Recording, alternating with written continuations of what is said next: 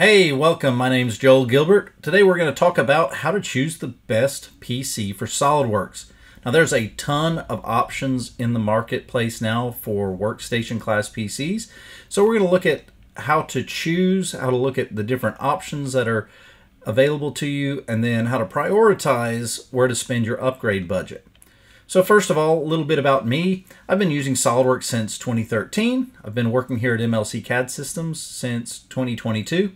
I started my career back in 1998 working in IT, systems administration, systems engineering, tech support, etc. So I've got a long background in working with computer systems in general and over a decade working with SOLIDWORKS. So that gives me a unique perspective on selection of hardware as well as configuration of systems for use with SOLIDWORKS. So today what we want to look at is we want to start off by defining our baseline specifications. What is the starting point you want to go with when looking for a computer to run SOLIDWORKS? And then let's look at the upgrade options and how we should prioritize those based on our usage of SOLIDWORKS. And lastly, we're going to talk about a couple topics about maximizing our investment. So first of all, let's define what we consider to be everyday SOLIDWORKS use. That's what this baseline configuration is going to apply to. So for me, I would consider that to be designing parts, designing assemblies with 500 parts or less, so not huge assemblies, and creating drawings that have a total size of less than 50 megabytes. So if this criteria defines how you use SOLIDWORKS, then this base configuration should work well for you. This could also be used in basic FEA analysis with SimExpress on individual parts in SOLIDWORKS. You're not going to see a ton of improvement going beyond these base specs for these essential ways of using SOLIDWORKS. So the baseline specifications that I recommend, they are higher than what the minimum specifications are, but it's what I consider to be a baseline recommendation for having a good, stable experience with SOLIDWORKS. So the most critical thing is having a good CPU. You want to have a minimum of 5 gigahertz boost or max speed. CPUs nowadays, the specifications tend to focus more on efficiency rather than maximum performance. So you may have to dig a little in the specs to see what the maximum rating is, but you want to look for that maximum boost or max speed is on the CPU. You want a minimum of 12 cores nowadays because browsers and other applications take up so much CPU time. But if you've got 12 cores or more, you should be in good shape. Having a ton of cores for SOLIDWORKS doesn't make a huge performance difference because it is not natively able to do multi-threading across multiple CPU cores for a single activity. RAM is another important area. You want to have 32 gigs of RAM. You can run it on 16 gigs, but I would recommend 32, and in most use scenarios, 32 is going to be more than enough for the vast majority of users. A GPU simply needs to be SOLIDWORKS certified. Most of the current generation of GPUs are going to be around the 6 to 8 gigabytes of video memory, and that's going to be, again, more than enough for the average user of SOLIDWORKS. Then storage, you want to get at least a 512 gigabyte M2 NVMe SSD drive because by the time you load Windows, SOLIDWORKS, your additional applications that you need, and then start adding SOLIDWORKS files, you're going to find that the default, what used to be standard was about 256 gigs. That's going to fill up really quickly, and it's kind of a pain to have to swap out your main storage drive either in a laptop or a desktop. And that brings us to the question of, should you buy a laptop or a desktop? A laptop or a mobile workstation has a lot of benefits. It's more portable, it's great for working remotely, but it does have a slight performance hit based on primarily on cooling capacity. A desktop just has a lot more space, a lot more breathing room for all the components to allow air to get around the components and cool it down. So you can typically cool a desktop workstation more efficiently and more quietly than you can a laptop. Having said that, if you use the laptop correctly, you set your power settings to use maximum performance, and you provide adequate ventilation, there's no reason why you can't use a mobile workstation as a primary SOLIDWORKS machine. I would consider using some sort of a docking station. In particular, I prefer to have my laptop have the lid closed and put it in an upright stand. Let's see, I've got one here. I designed this a few years ago in SOLIDWORKS, and I've got several of them that I've 3D printed. This is just really cheap PLA material printed on an old Creality Ender 3 printer. You can get anything, make or buy anything that'll hold that laptop upright, and it'll allow the air to circulate around the laptop much better than if it's sitting flat on a desk. You do lose the option of using the built-in monitor with the laptop, but it takes up much less desk space, and typically an external monitor is going to give you a better viewing area anyway. So that brings us to the question of what are you going to do for your monitor or monitors? The newer option now is to use a single ultra-wide monitor. I actually had one of these probably about 7 or 8 years ago. It was a Dell ultra-wide 34-inch when they first came out. It was a great monitor, and I really enjoyed using it. The downside to it is it can be a little harder to manage how your windows are located on the screen, and you're typically going to want at least some sort of secondary screen, even if it's small, to put things like your email or reference documents on. If you're going with dual monitors for desktop workstations, make sure that your GPU has the sufficient output ports and the right types to match the monitors that you're going to use. What I have seen in the past is if a monitor for a desktop workstation is plugged into the built-in graphics port on the motherboard, you can end up with some very strange graphical behavior in SOLIDWORKS because it's running partially through the onboard graphics and partially through the dedicated graphics card. So keep that in mind as you're planning your hardware purchases. So that brings us to the question of, for specific use cases, for specialty areas, what are the additional specs you might want to beef up on your computer? And the first area I want to look at is large assemblies and large drawings. I would define this as assemblies with over 500 parts or drawings with file size greater than 50 megabytes.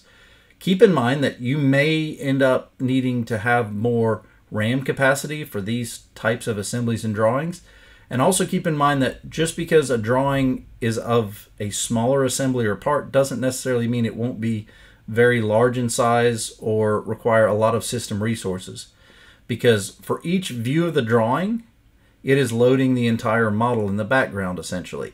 And so let's say you have a complicated part with a dozen configurations. Each configuration that has a view in the drawing is going to be loaded into memory with the full file size of the part, because it has to load that full configuration in memory so that it can be properly displayed.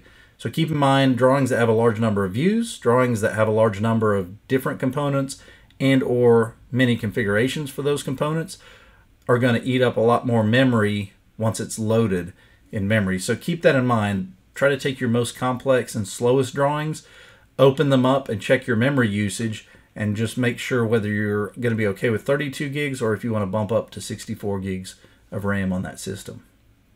The next topic I want to look at real quick is rendering. So this is not a super common use case.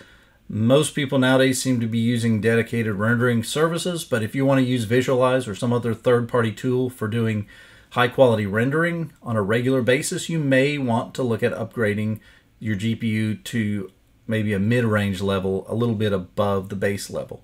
What I will say here is that benchmarks do not show a huge performance improvement from the entry-level GPU to a mid-level or high-level GPU, and they definitely don't show an improvement unless the CPU matches up in terms of speed. So I've seen benchmarks where a GPU that maxes out at 4.5 gigahertz with a very high-end GPU, like a GPU that costs in the $8,000 to $10,000 range, scored worse than the base level GPU, for example, an RTX A1000, I think it is, or A2000, and it had a better score because its CPU had a 5.2 gigahertz max speed. You're still going to be bottlenecked by that CPU speed if the CPU is not fast enough to keep up with the GPU. And rendering and simulation are both similar in that it's very hard to get good benchmarks because the parts or assemblies that you're rendering or doing simulations on can be so different. The settings and the circumstances around which you're performing those tasks can vary so wildly that it's very difficult to get accurate benchmarks to tell you what exactly is the performance improvement of adding a dedicated GPU or increasing the capacity of the GPU. In general, you'll tend to get better graphical performance for rendering with a slightly better GPU though. So when it comes to simulation, this could be anything from a static study of an assembly, motion studies, flow sim, fatigue studies, all these kind of more advanced simulation studies. They're typically going to benefit most from having additional CPU cores available.